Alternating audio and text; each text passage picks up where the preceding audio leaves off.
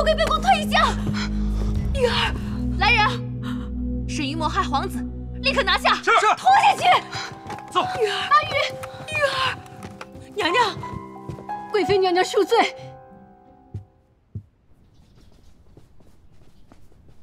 全公公留步，这宫内我也颇为熟识，就不劳烦公公相送了。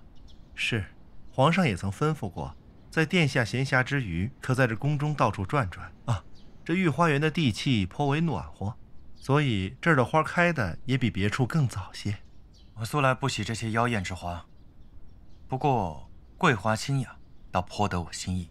事有不巧，皇上并不喜欢这桂花之气，所以在这宫中并无一处桂花香。这倒颇为遗憾啊。话说回来，老奴依稀记得，在这宫中早年间似有一处桂花树，好像是在西南方。时日久远，恕老奴记不清了，殿下见谅。无妨。这看来百花争艳颇有意思，我便在这御花园独自转转。那老奴先行告退。全盛行事一向滴水不漏，为何今日会告诉我母妃所在？也罢，先找母妃再说。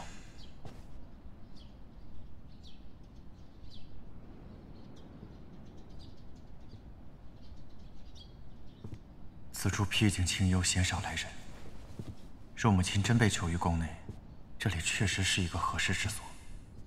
殿下，殿下，何事？殿下，出事了！娘娘，您就容我再下2针，我一定想办法让小殿下苏醒。您再给我一次机会，娘娘。老臣行医数十年，从未见过这位姑娘方才的医治手法，不像救人，反而像是要将人置之于死地呀！娘娘，臣女也曾听过一种传闻，说这沈鱼乃是顾家长女。若真如此的话，顾家当年谋害小殿下不成，如今又故技重施，其心可诛。你血口喷人！如果我有心谋害小殿下的话，刚才让他自生自灭即可，为什么要当着众人的面冒险失身啊？你们身为太医，眼看着小殿下蒙难而见死不救，你们才是真的罪无可赦吧？够了！将沈鱼拖下去，处以极刑！娘娘，娘娘，阿玉绝无害小荣王之心，恳请娘娘再给他一次机会。娘娘，姑母息怒，他本是好意，罪不至死，望姑母开恩啊！拖下去！娘，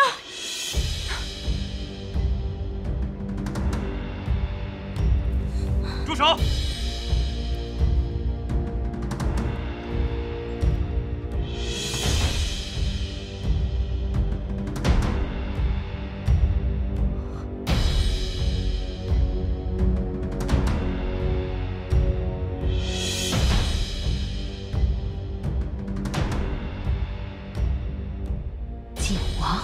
娘娘，沈鱼有罪，也该交予刑部和大理寺，还轮不到娘娘亲自处置。靖王，你身为藩王，竟然私闯内宫，这是死罪！死罪与否，自有皇上定夺。娘娘，沈鱼不能杀。为何不能？本来我鱼儿尚存气息，可他下针后气息中断，脉搏全无。他置我儿命丧黄泉，我必须让他陪葬。娘娘，小殿下可能还没有死，您再让我试一次吧。凭什么相信你？娘娘，你多耽误一刻，鱼儿便少一个生机。若他救不回呢？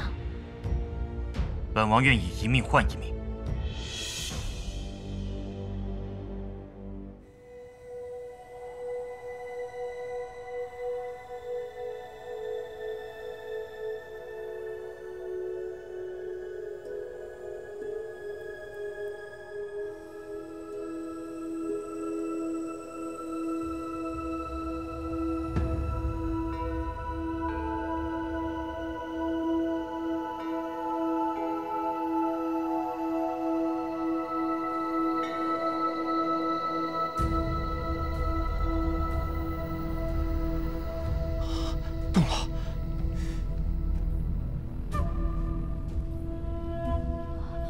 云儿，云儿，醒了，云儿，小殿下醒了，你吓死孟非了，你终于醒了，云儿。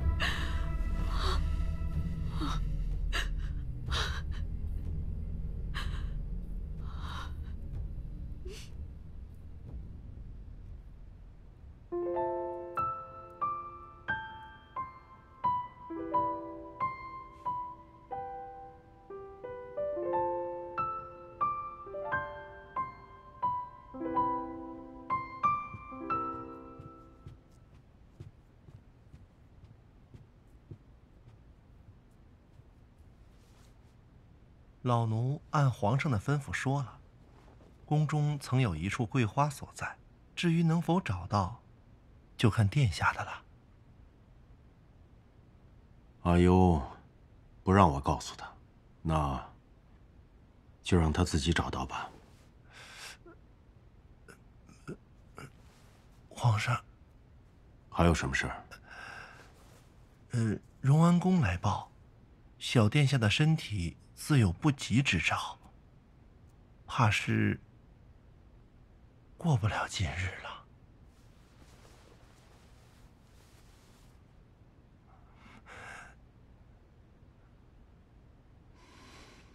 太医都去了吗？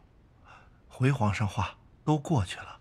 可是不知道为何那沈鱼也在。老奴还听说景王殿下为了护他，硬闯了贵妃寝宫。皇上您看，要不要过去看看？又是那个沈鱼。唉，算了，朕不去了。那鱼儿的身子骨，迟早归天的命。若朕此时前去，张儿硬闯后宫的事，那便坐实了。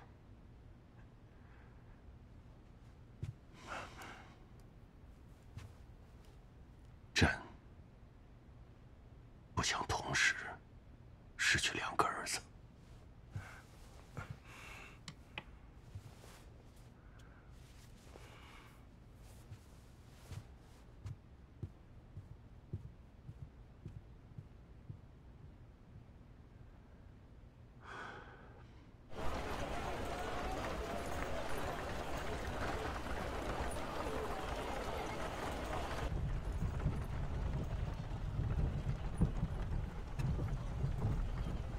贵妃娘娘为何会带沈鱼进宫？听说是娘娘赐死周月的时候，沈鱼也在场，正巧赶上小殿下病发，就一起带进宫了。早就跟你说过，周月身份之事不要轻举妄动。现在倒好，让沈鱼给小荣王探病，万一查出什么问题。什么问题？总之，以后做事不要这么蠢笨莽撞。是，女儿记住了。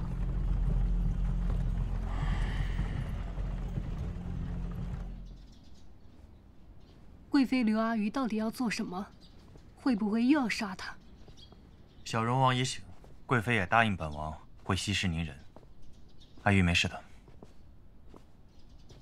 殿下，你为了阿谀硬闯内宫，若是被有心人知晓，怕又是一番风波吧？高贵妃请外人给小荣王看病，有违圣意，她不会与外人提及今日之事的。至于贺家妇女，身为太医，医术尚不如江湖医女，有何脸面提及今日之事？请安心吧。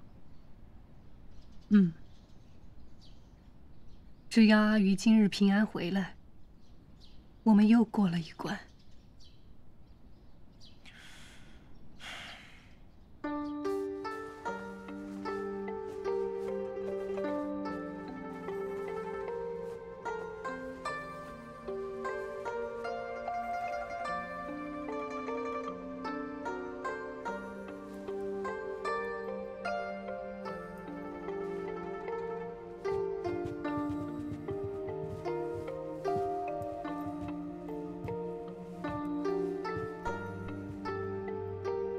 你当真是顾存绪之女？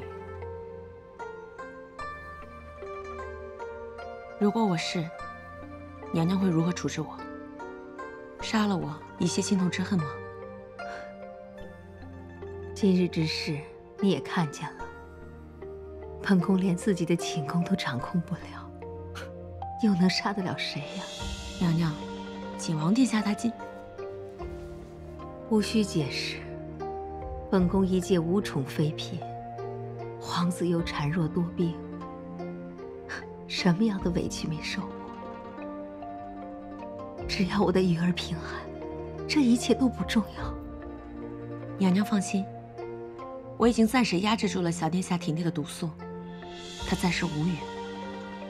你刚才怎么就笃定能救活鱼儿？我仔细观察了小殿下的面色，如果真的是因为误食了月子仁，那么小殿下应该是面色微紫。可是他神色正常，况且不足量的月子仁不会致死。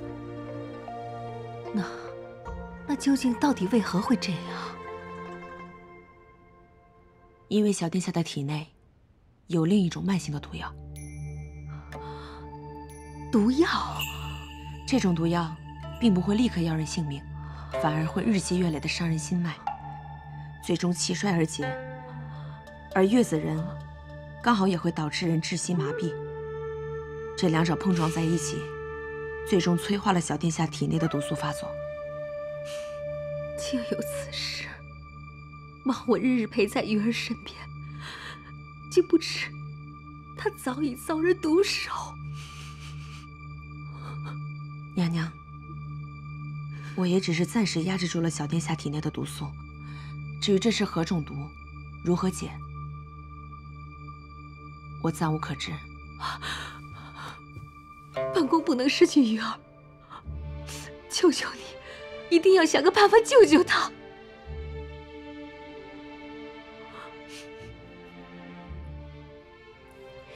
娘娘放心，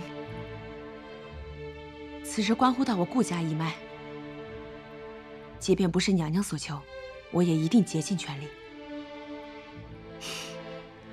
到底是谁如此狠心，要将我们母子逼向绝路？懂药理又能接近小殿下的，娘娘认为宫中又能有几人？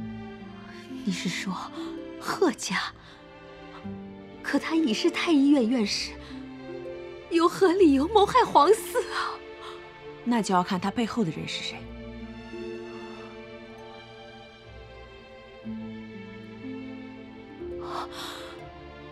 是他们。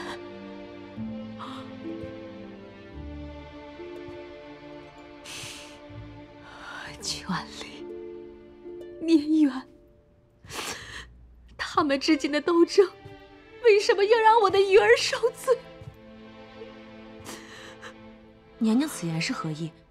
难道您对当年之事另有猜测吗？有或没有，并不重要。只要有他在的一天，我和鱼儿都不会得到公平的对待。情深桂花落，满园天下霜。皇上，难道你要所有的人都要为你们的爱情陪葬吗？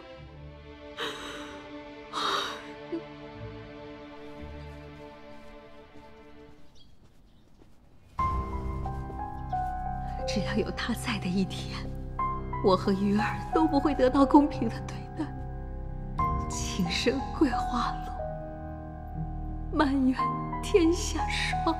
皇上，难道你要所有的人都要为你们的爱情陪葬吗？高贵妃这话究竟是何意？她指的又是谁？他们周家女人到底哪里好，值得你们一个个的甘愿付出一切？周家女人，还有谁？这是我母亲的房间。先景王妃周幽啊，先景王妃周幽，难道坊间传闻是真的？皇上与周幽青梅竹马，为了坐稳皇位而娶了权臣之女高贵妃，所以高贵妃才痛恨周家，痛恨阿月。可是先景王妃不是多年前就已经故去了吗？作为藩王，绕路入京，以我为探，密查周家，费尽心机住进周侯府。殿下，你的秘密又是什么？怎么做是我的事。你有意于除魏吗？我若有意征除，岂会与你来这穷乡僻壤之地啊？桂花粉过敏引起的喘症，这只是一卷普通工人的脉案，可这位工人为何没有名字记录在皇室的脉案中？难道先景王妃还在世，而且就在这皇宫之内？所以齐璋来京真正的目的，就是为了寻找他娘。姑娘，你看，这马上到宫门口了，就不麻烦姑娘相送了。那怎么能行？贵妃交代了，要送小姐出宫。况且这宫里也有规矩啊。是，我知道有规矩。实不相瞒，这宫门守卫啊，有一位是我大外甥，我呢想跟他说点家里的私事儿，不知道你能不能通融一下？那你说完可得赶紧走，可不能四处乱跑。我绝对不会的。我若不乱跑，银子不是白花了？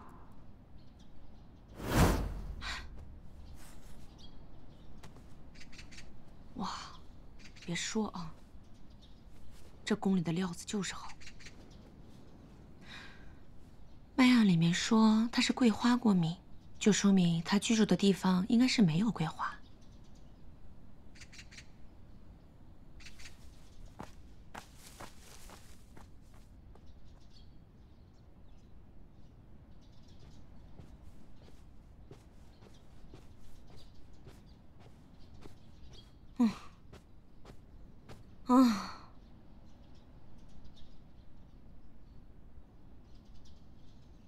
这整个皇宫一株桂花都没有，这上哪能找去？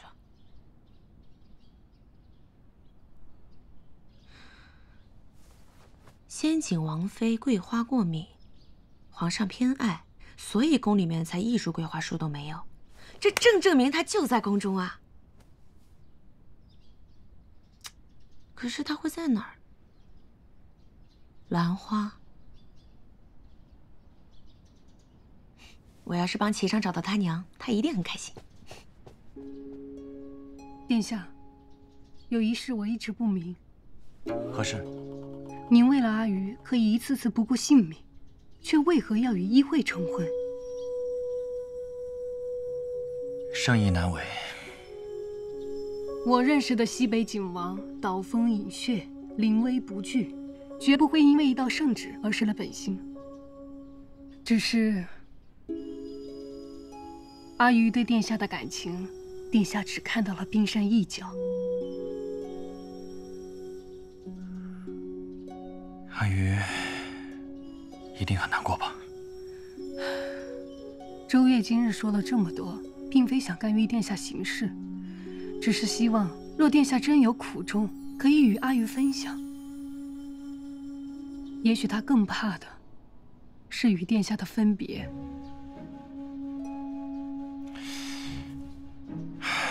周月，答应婚事不过是权宜之计，本王向你保证，一定会想到办法退婚，绝不辜负阿谀。阿谀知道，一定会很开心的。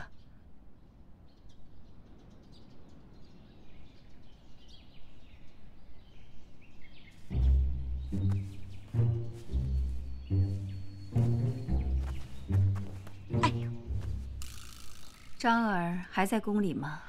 应该已经离开了。据说今天殿下硬闯了高贵妃的寝宫。哦，那是为何？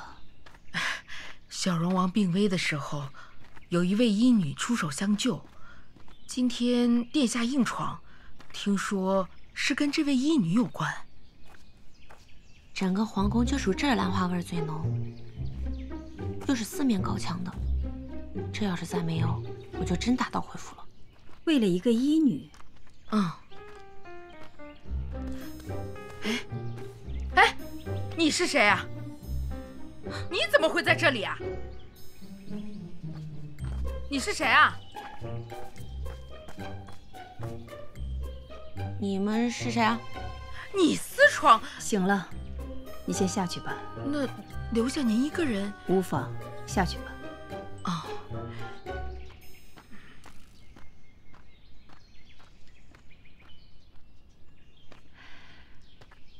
你在找什么？例行巡查。巡查？我在宫中数年，还没有听说过有小太监去参加巡查的，而且还从那里钻出来巡查。这就是您有所不知了吧？这是皇宫，可不比寻常之所。而且这儿是皇上嫔妃住的地方，那行宫的安全就是重中之重。所以啊，大内的侍卫在明，我们在暗。原来是这样，看来我孤陋寡闻了。现在知道也不晚。哎，您知不知道这宫内住的是哪位嫔妃啊？这为何四面高墙，如此隐蔽啊？啊，这里没有住哪位嫔妃，只是一些没有职位的老宫人，在这里不被打扰罢了。那您愿意带我随便巡查一番吗？好啊。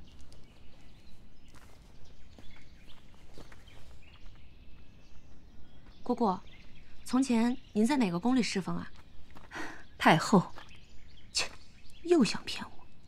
听闻太后崩逝前开恩释放宫中年岁大的宫人以金阴符，怎么会住在这儿？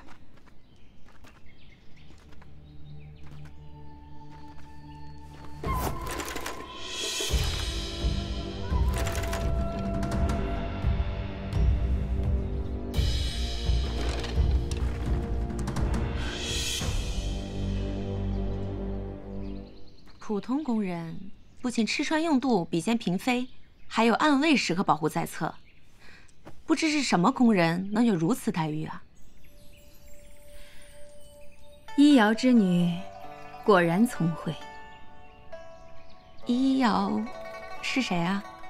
还请景王妃明示。我听说当今的雍州景王不过籍贯之年尚未娶亲，哪来景王妃一说？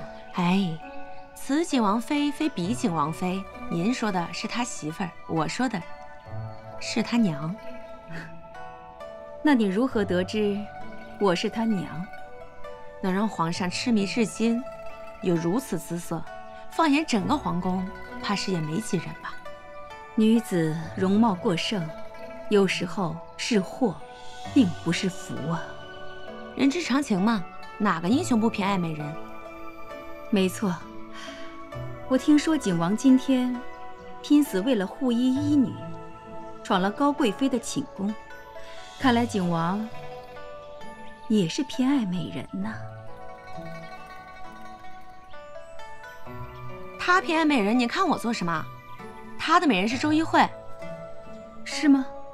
但是我没有听说景王为周一慧做过些什么。许是那一女身世凄惨，景王于心不忍吧？按你的意思是说，那景王对这个医女只有怜悯，并非真情了？我怎么知道？我又不是他娘，不知道他怎么想。我是他娘，我知道。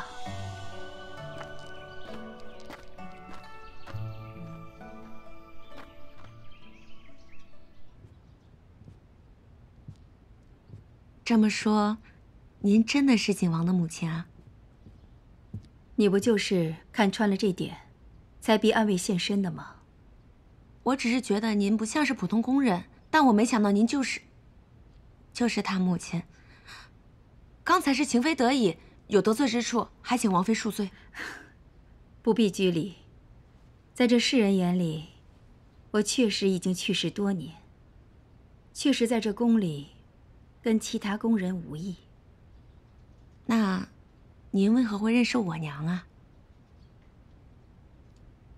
永定侯府和你外家是故交，我打小就跟你母亲认识，我们是发小。你的眉宇之间与你母亲甚为相似，再加上我今天听说了，张儿拼死护了一医女，想必那个医女就是你吧？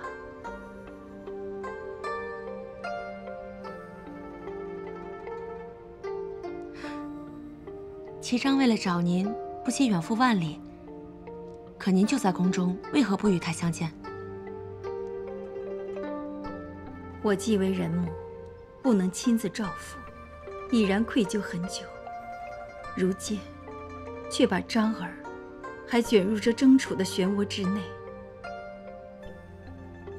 我还有什么脸面面对张儿？您都没问他，或许他根本不在乎。我在乎，作为母亲的我在乎。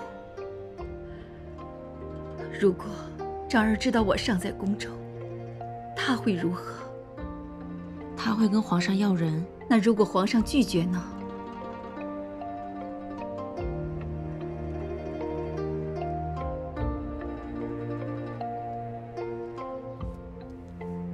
姑娘，答应我，你帮我劝劝张儿，立即返回雍州，永远不要在太进京城半步。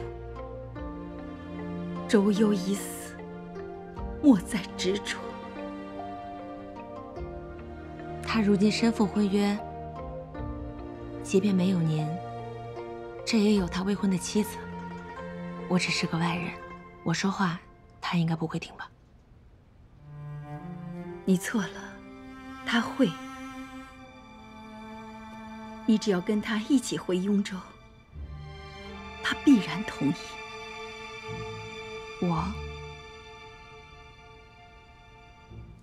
你可知道张儿为何答应医会之约吗？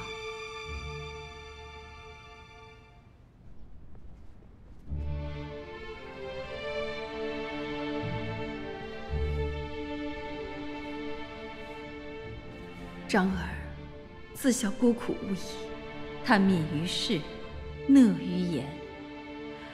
我就料到他此事肯定对你三缄其口，一是怕你自责，二是怕自己情难自抑。我虽然跟张儿分开多年，但他毕竟是我的儿子，我了解他。此事他已经把生死置于度外，他所为你做的一切，就代表他是如何的在乎你。他接受赐婚，就是因为跟你性命有关。张儿从小就已经失去双亲，如果你再不体谅他，对他心生怨恨，那我那可怜的张儿，在这世界上就更加孤苦无依了。你为我牺牲那么多，我却只顾着生气、埋怨、挖苦、讽刺，从来都没有设身处地的为你想过。这样的我，怎么值得你为我一次一次的舍命奔波呢？站住！你是哪个宫里的太监？不知道皇宫内院不可以随意走动吗？阿宇，齐璋，本王不是让你在御书房门口候着吗？怎么跑这儿来了？快过来！景王殿下，这是家奴，自小西北长大，没见过世面，估计看着皇宫富丽堂皇的，想多看两眼，没有影响到诸位当值吧？啊，既是景王殿下府内之人，我等便不再打扰了。走。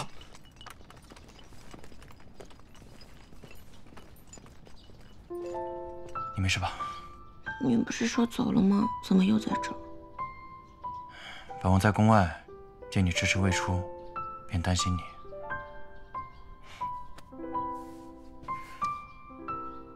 你哭了？刚刚发生什么了？啊？没事，走吧，回家。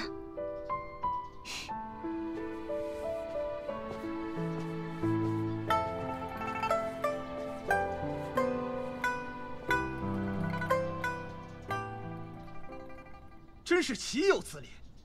沈鱼竟然敢给其余看病，这是断我们的路啊！我这就带人杀了他。这不是还没有看好吗？慌什么？不是爹，等他痊愈了就晚了。不是皇上的亲儿子好了，那皇位还能有我们什么事儿啊？哎呀，小荣王中毒多年，想要彻底治好，绝非易事。目前我最担心的是那个顾家余孽，万一让他发现了小荣王体内的曼珠藤，你不是说那毒无色无味，不易察觉吗？哎呀，普通太医当然是无法察觉，所以我们下了这么多年，小荣王只是看起来日渐虚弱，并未有中毒之症。只是那顾家余孽与一江湖高人学医，我是担心有个万一。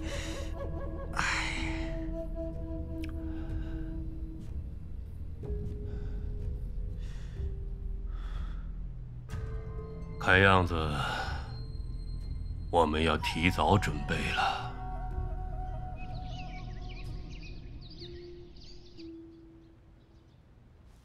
怎么不吃啊？你不是说想起王府厨子做的味道，想了很久吗？我对你而言，算是什么人？怎么突然问这个？问你呢。一个我不愿意见到受任何委屈、有任何闪失的人。但我的委屈都是你给的。我明白。明白什么呀？你什么也不明白。你不用为我做那么多，你也替我决定不了什么。你现在让我觉得我自己像个傻子。我每天讽刺你、挖苦你。等一下，本王为你做什么了？我跟你说不明白。你今日是怎么了？突然这么伤感，是不是有人与你说了什么？没人跟我说什么，我就是气我自己。气自己？一直以来，我好像很在乎你，但又其实什么都没有为你做过。除了危险和麻烦，我好像什么都没为你做过。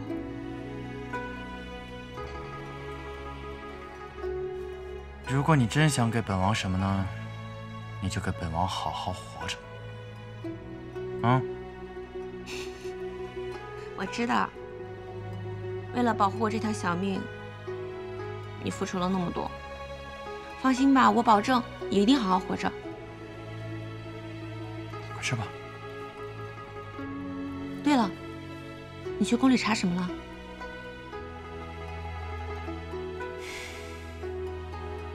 其实，我母亲还活着，可能就在宫中。你查到什么了吗？算是吧。有没有可能是消息有误啊？毕竟时间已经过去这么多年了。如果王妃真的还活着的话，她肯定会来找你的，怎么可能等这么久啊？那若是我母亲被幽禁在宫中呢？所以本王一定要找到她，查明真相。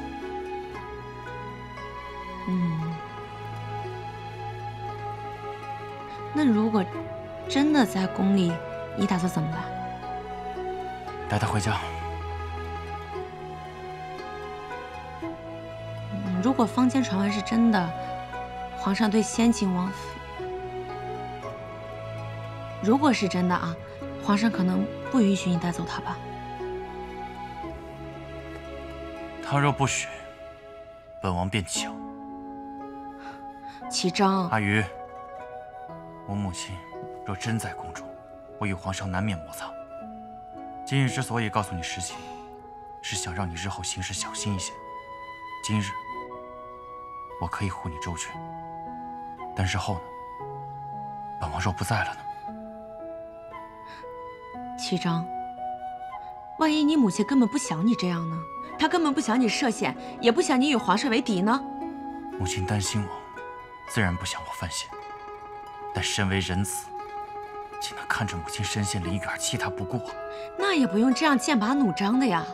你如果真的担心王妃的话，你替她想一想。身为母亲，怎么希望你这样鲁莽行事呢？你不要着急，一定会有别的解决办法的。但愿如此吧。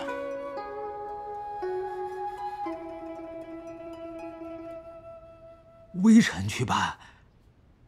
哎呀，王爷，皇上虽然还未下旨革办，但作为太医院院士，我已被认定是学艺不精啊，恐怕连接近小荣王都不太容易了。本王去替你向皇上求情。哎呀，可是高贵妃也对我不再信任了，今日还出言训责，恐怕以后不会让我继续给小荣王诊治啊。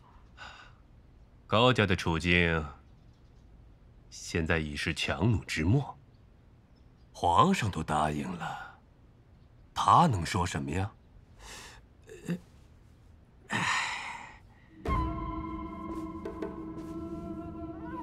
贺大人呐，这提出每日下毒的人是你，去实施放毒的人也是你，此局的成与败，全要仰仗贺大人你了。放心，有本王在，绝对不会失控。啊！微臣遵命。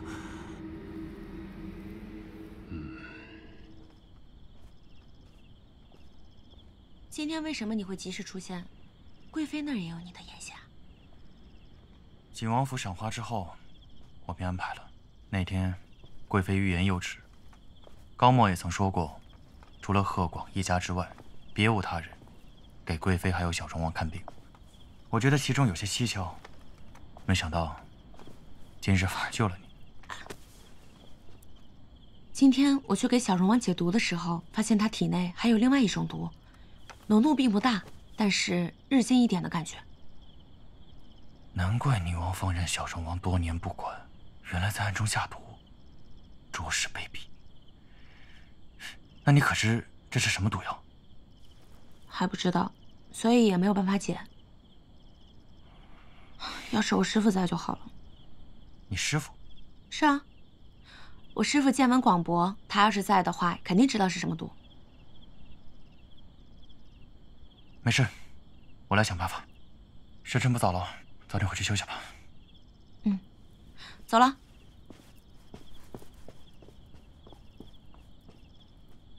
走了？连再见也不说一声，秀没良心的。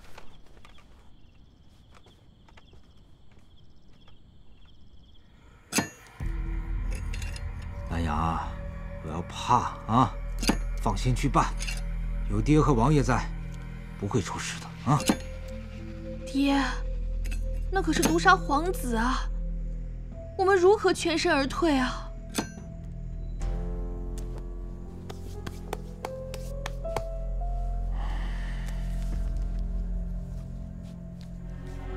你将这尸骨草放入汤药中，让小荣王服下。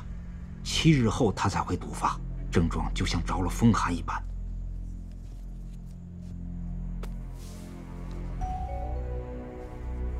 绝不会有人插到我们头上。那也不可呀，爹。虽然皇上对小荣王关心甚少，可那毕竟是嫡亲血脉啊。万一东窗事发，怕是连宁王都自身难保，更遑论我们贺家。怎么？你现在连爹的话都不听了吗？女儿不敢。只是这件事情不仅关乎你我父女2人，更关乎整个贺家。女儿不能从命，望爹爹恕罪。哎呀，兰雅，起来。事到如今，你真的以为我们贺家摘得干净吗？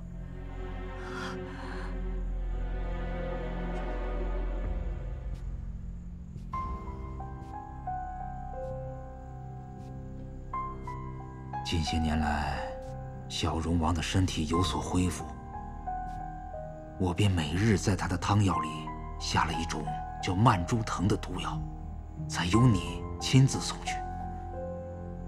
若不是那个沈鱼突然插手，小荣王现在已经一命呜呼了。爹，你居然利用我下毒，你为何从来没有告诉过我？你若是知道，还能若无其事地将毒药送入小荣王的口中吗？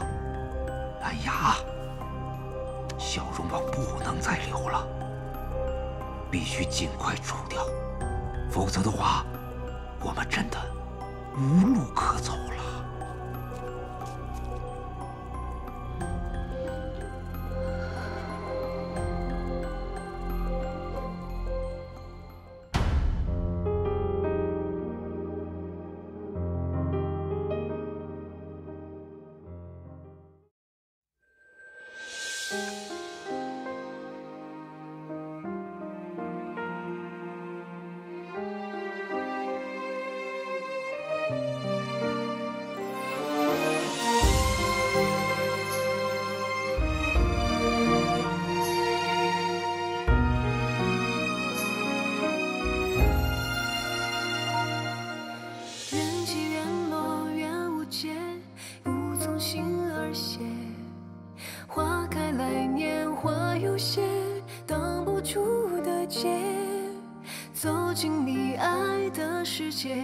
未知的危险，没想到终点却在眼前，只为换一个笑，扬起的嘴角，受的委屈都不让你知道，不管千里迢迢，只为把你抓牢，无论何时有你的依靠，还期待你曾说的誓言何时能兑现，你若不爱就不必再妥协，分不清真假，看不透的谎，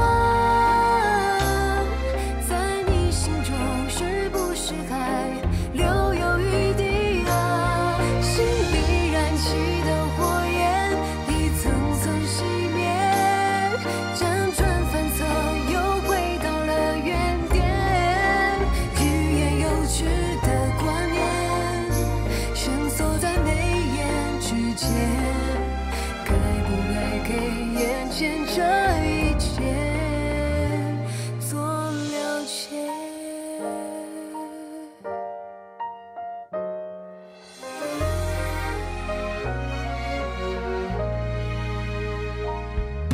相思相伴相依恋，或许是敷衍，云烟散去云不见，未必是蓝天，那么多的想念